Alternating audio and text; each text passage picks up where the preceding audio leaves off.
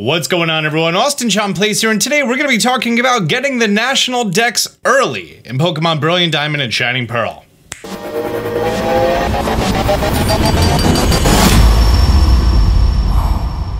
At time of recording, December 7th, 2021.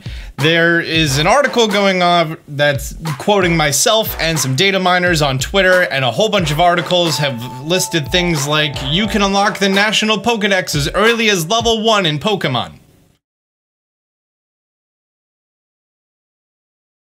I'm not going to make any comments about the inaccuracies of that statement, but you who is watching this video and may have played Pokemon more than the title screen, you may understand why there are some accuracies with that sentence.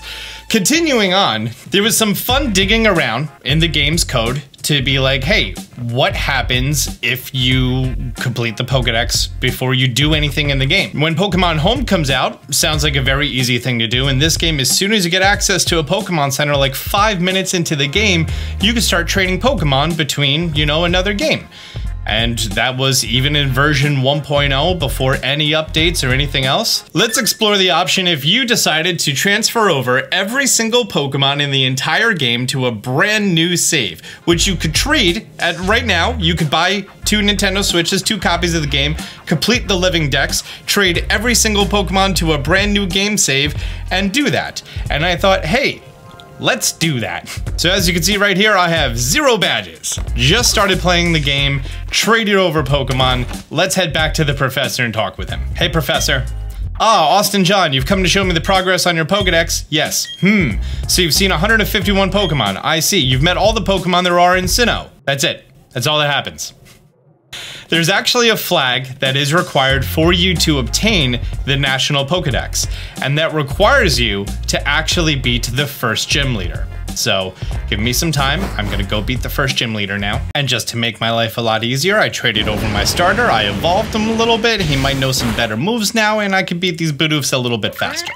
Bye, Bidoof. Do keep in mind, if you're not the original trainer of a Pokemon, it's not gonna obey you if it's too high of a level, so any Pokemon you want to transfer over and do this with, make sure that, it's one that you caught and then you traded over and you trained it up there and then you traded it back, because otherwise you're gonna have a bad time. However, if you want to do a fun playthrough with a pretty unique team, remember that you can just, trade over eggs, and when you trade over eggs, you hatch the egg and you're the OT regardless of the species of Pokemon that's in there, regardless of the IVs and everything else like that. So that's definitely an option. That's actually what I did with my first playthrough when I had all 3 of the starters. I just made sure that I had 1 egg and then I traded it over to the other game. So definitely an option. Yep, ding ding. Perfect, thanks. Coupon number 2, let's go get that Poke Radar. Oh, hi Barry. You sure you want to do this battle? You sure you want to go against my Infernape? What's your first Pokemon? Is it a Starly? Oh no, I better look out for that Starly. Yay, I got some Rock Smashes. Just gonna skip these trainers here. Hey Rourke, do you want a close combat to your Rampardos or Cranidos? Nope, no you don't. Okay, and it's dead. Great. And here's my first official Pokemon League gym badge, the Cole badge. Nice. Barry, thanks for telling me where to go. This is like my fifth time doing this. Perfect. Oh, I dodged these trainers before. Okay, back in Jubilife City, let's go talk to the professor. It is kind of nice going through here and every Pokemon, because I've seen them all. It just tells me, hey, you've seen them all, you already know what's super effective, what's not. Oh, that's a very fast trip back to town. I didn't realize it was that fast. Okay, Professor, I have a gym badge. Where the heck is he? Where'd he go? Oh, he's in that town and I have to do the battle and then I have to get the ball capsules. By the way, because you're starting off the game and you have no money, you can't just transfer over every Pokemon and have everything, because you would have to catch 151 individual Pokemon and then, have the full living dex. What I ended up doing is just catching, 2 or 3 Pokemon and then just constantly trading the 1 slot over and over and over. And that's how you could do it without spending, how much are Pokeballs? 300 bucks? 300 times 151, whatever that number is. I don't want to do that math. Professor Rowan, I helped you against these grunts. Then you're gonna go back to that lab. Oh, it's BB. All right, he's here. Professor, Oh, Austin John, you come to show me your progress? Yep. So you've seen 151 Pokemon. I see. You've met all the Pokemon there are in Sinnoh.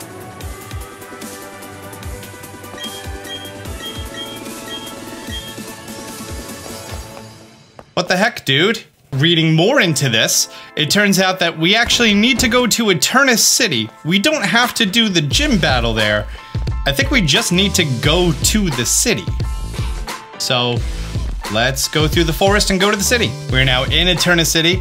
I don't think we have to do anything here. So now I'm gonna run back and go find out. Yeah, okay, great. That's the requirement. You have to have one badge and make your way to Eternus City. You don't need to do anything in Eternus City. Just step foot in there, double back out. Been a very long time, I tell you. Sinnoh certainly is a long trip from Kanto. Of course. So, yep, cool. Great. Thanks, Oak. All of the things. Change the camera angle. Because, you know, we need to see those expressionless faces. And now we have national mode for our Pokedex. Hey, look, Romanus Park is open. Maybe we should go to Romanus Park. It's not actually open. You do need to become champion in order to go to Romanus Park. And boom, there is the Poke Radar. As we can see, one badge, that's all you need. And you could trade over Pokemon for this, or when Pokemon Bank comes out, you could do it that way. And yes, if I go into any patch of grass and I use the Poke Radar, oh, the battery isn't charged enough. And boom, the Poke Radar works. Now, this does create a little bit of an issue here. The issue is, until you get the Versus Seeker, you don't really have unlimited money in the game yet. So the chance of you actually being able to shiny hunt Pokemon with this Poke Radar with one badge is very finite. As in, like, it's not going to be conventional for you to decide to transfer over everything from Pokemon Home and then you're just going to shiny hunt everything in the game. Instead, some things that I think this would actually be useful for, if you wanted to do a playthrough that, what's it called, the Shiny Gym Challenge, where you have to have one shiny Pokemon before going to the next gym.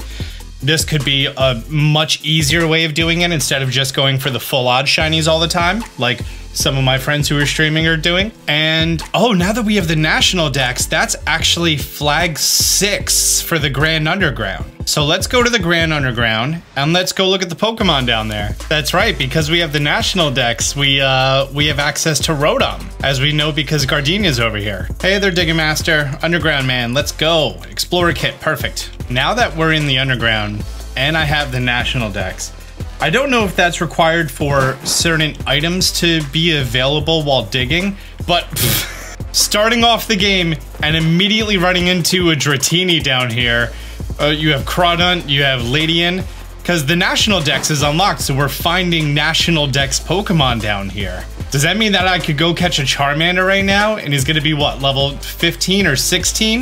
And Bulbasaur and Squirtle and Totodile and Chikorita and all of them? I think that's exactly what that means. So this does have some functionality that if you wanted to, you could transfer over your Pokemon from home into this game and then transfer them out, obviously. Unlock the National Dex after the first badge. You could come to the Underground and have this huge, wide variety of Pokemon to interact with for more dynamic team building from a very early point in the game. And I think that's pretty cool. Unlocking the Poke Radar so that you could do chaining of shiny Pokemon. I mean, you're not gonna have, oh, there's our Squirtle. You're not gonna have a lot of options because, you know, you have a finite amount of money, and the money you would need for Pokeballs and repels in order for all that to be a thing, pretty rough. Can we just quick ball this? I don't have any quick balls, I only have Pokeballs. That's right, okay, we just started the game. Oh, what level is it? Hide my face. Because it's gonna break out. I know it's gonna break out. Is it not gonna? Okay, yeah, it broke out. Yeah, it's level 18. Because the level system only goes by your badge count. It doesn't go by the Pokemon that are able to spawn. The Pokemon that are able to spawn go by the National Dex and getting certain HMs in the game. Yeah, I mean, while this would be, you know, hard to catch these Pokemon at this low of a level, it definitely is an option. Thanks to efforts by the data mining community, especially Matt and Anubis, we now know that you can obtain the gift Eevee from BB. Nice. Capture Rotom. We already saw Gardenia in the forest, although I don't have cut, so I couldn't cut through it yet. And you can capture the National Dex exclusive Pokemon in the Great Marsh, the Trophy Garden, and the Grand Underground, the starters amongst many others. Access to the location/feature list below all require you to become champion, and just having the National Dex isn't enough to access them, including the Snow Point Temple, the Send-Off Spring/Turnback Cave for Giratina, Full Moon Island for Cresselia, the Battle Zone in the post-game, Romanus Park for all the previous legendaries, and the Swarm encounters. So while doing it this early in the game is very tedious to trade over Pokemon one after another after another after another, in the future with Pokemon Home, which we could assume, well, we know for a fact it's coming in 2022. It's just a question if it's going to drop before or after Arceus. And if it's after Arceus, are they going to have support for Arceus at the same time?